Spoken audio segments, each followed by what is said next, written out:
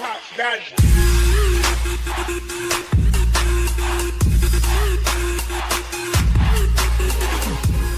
Hey guys, thanks for tuning in. Today we're going to be gauging how much power my car is making on an MHD Stage 2 Plus tune, 93 octane. The car has downpipes, DCIs or dual cone intakes, and an intercooler. And beyond that, nothing else is done to the car.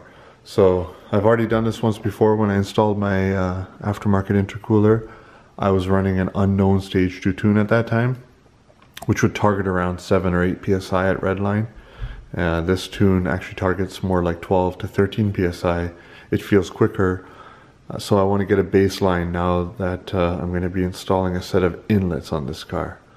It's cool out, it's January in Houston, so we're going to be in the high 30s, low 40s in the evening. We're going to see how much power this car is making using Virtual Dyno and data logging via MHD, which I'll show you here. This is going to be our baseline prior to installing inlets. So all in all, if you have basic bolt-ons including an intercooler, downpipes and dual cone intakes, that's what most people do on a 335, then if you're curious as to what type of power you'll put down with an automatic transmission and MHD Stage 2 Plus with 93 octane, no ethanol or E85, just straight premium fuel, then this video will be helpful to you. Or if you're curious to see what type of increase inlets provide on a car like this, then you'll see a follow-up video to this showing before and after to see how much power we pick up. So before we go out on the road, let me show you guys what the inlets look like. Hard to see, I haven't really unboxed these yet, but I went with MMP. It's a local company here in the Houston area. I went to pick them up actually, so I saved on freight and whatnot. But these are the stock side or a factory location inlets with the stock 1.75 inch turbo snout. I'm not planning to upgrade turbos on this car, mostly because I don't think the transmission could handle the type of power that upgraded turbos would make.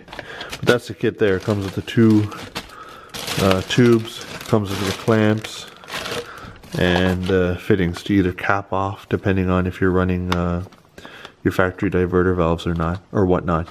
So I'm looking forward to picking up some power with these. I'm excited to get these installed and to do a video showing installation of these. It's going to be quite involved, but I plan to tackle that soon. So let's go get a baseline. So the way I plan to data log is via MHD, using a K plus D CAN USB interface cable.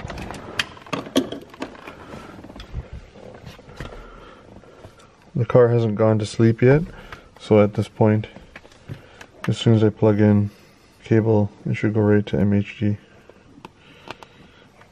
So what we want to do is do auto logging. I'm set up with the tablet connected to the car. Car's running. We're going to go do a pull in third gear from about 3,500 RPM to redline, and it's going to save a data log file on the actual tablet, which I'll export to my computer and use a piece of software called Virtual Dyno to get a pretty good representation of what the car is making in terms of power. I've shown this before on my channel, but for now, let's go for the drive.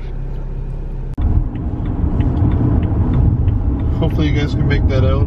Right now I'm reporting an ambient air temperature on my gauge cluster of 41 degrees, and IATs from the intercooler are 54. So that seems about right. 15 or 20 degrees above ambient is typical. So we're going to put it over into sport mode.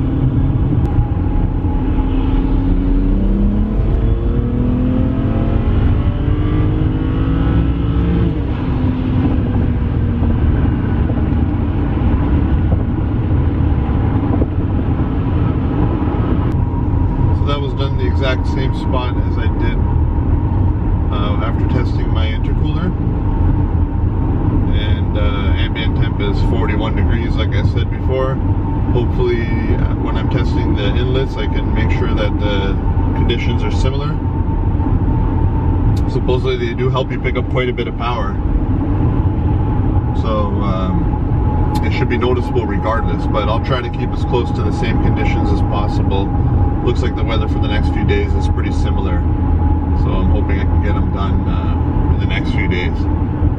So now that we got that data log stored on the actual tablet, let's go load it up on the computer and see what the car is reporting. Alright, we're back. Let's go interpret that data.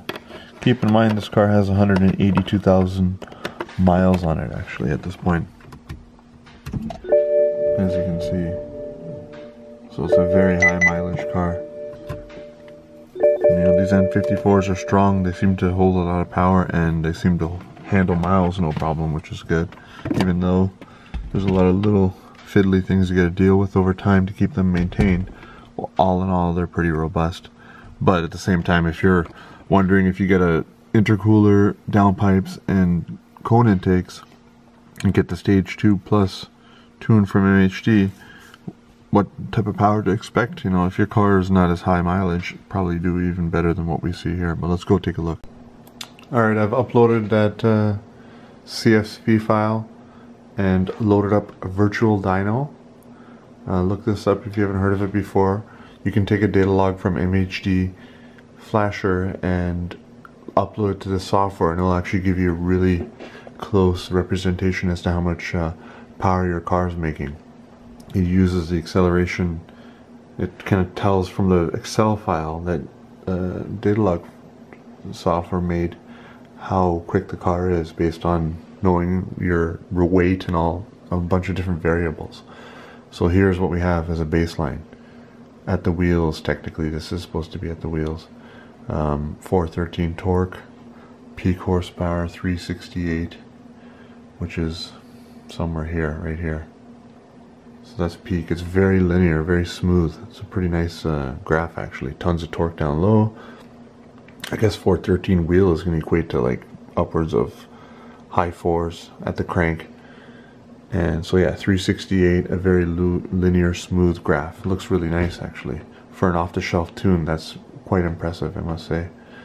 But here's my run after installing my intercooler back in March on my Dyno Stage 2 tune, I believe. So peak horsepower was actually 382. Peak torque was only 373, so it's picked up a good 40 foot-pounds of torque. This was peak here, now we're here. So as you can see, the area under the curve on the MHD Stage 2 flash is way better than what I had. Here was my horsepower before, it was kind of wavy, and then it peaks right here. But all along the curve, I have this pretty meaty extra amount of torque.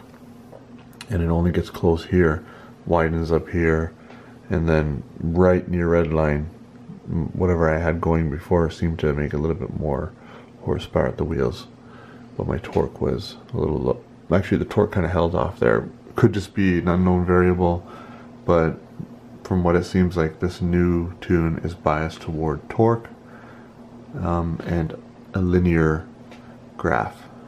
So here, this is whatever I had on my car after my intercooler. You know, not a bad graph, but still, it could have used some work, it looks like. And here is my new MHD Stage 2 tune. So as far as I was told, my car has had a Dyno Stage 2 tune, and this is an MHD Stage 2 Plus 93 octane tune, and it looks to be biased toward torque and a nice smooth linear torque curve. So this video is going to show you guys kind of what to expect. You know, I got 180,000 miles on this car, so keep that in mind. Really, you should be doing a little bit better if you're under 100,000 miles. But 368 horsepower and 413 wheel torque. I'm going to follow up with an install video on my inlets, and we're going to compare before and after to see what changed. Did we go from 368 to high threes with the inlets? I wonder where that torque's going to go, because that's quite high. Is it going to be up in the 440 range? You know, let's see. So thanks for watching, and look forward to my next video on installing inlets.